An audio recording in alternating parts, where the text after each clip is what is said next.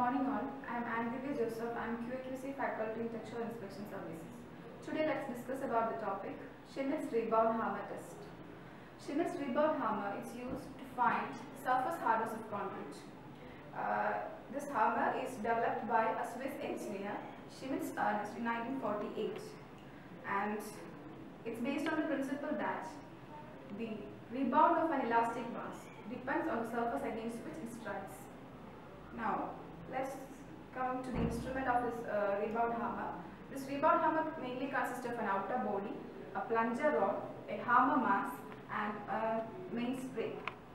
There will be a latching mechanism which holds the hammer mass and plunger together, and there will be an arbitrary scale marked from 10 to 100, and it consists of a sliding rider in order to find the rebound number from this instrument. There will be a locking mechanism so that we can lock the sliding rider after the rebound of this hammer. And now coming to the procedure. First of all, we have to push the hammer hard against the surface. This causes the outer body to move away from the concrete surface, and then latching mechanism latches the plunger rod and hammer mass within the equipment together. Then the plunger is held perpendicular to the surface, and the body is again pushed towards the concrete surface.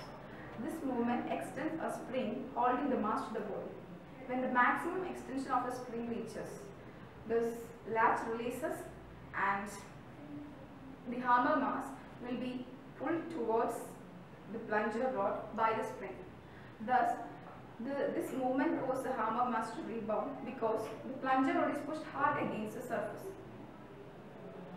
And during this rebound movement of this plunger rod, the sliding rider also moves along with the hammer mass. And this sliding rider stops at the maximum distance of the rebound of this hammer mass. And at that particular point, we get the rebound number after locking this, using this locking mechanism. And using this rebound number, we came to know about the compressive strength as well as the quality of concrete from the calibration charts provided. The calibration chart is also given along with this equipment by the manufacturers itself. Its y-axis consists of cube compressive strength and x-axis consists of the rebound number. There will be different curves corresponding to the position of this hammer. For that, let's know which are the positions in which we can use this hammer. Hammer can be used in horizontal position, vertically upward position, as well as vertically downward position. This horizontal position is the normal position, and it is not affected by the effect of gravity. But vertical positions will be affected by the effect of gravity during the rebound of this hammer mass. Therefore, we have to give a positive as well as negative value for this reading. The upward position is taken as positive, and this downward position is taken as negative. And there are two more positions, slanting position. Slanting means plus 45 degree and minus 45 degree.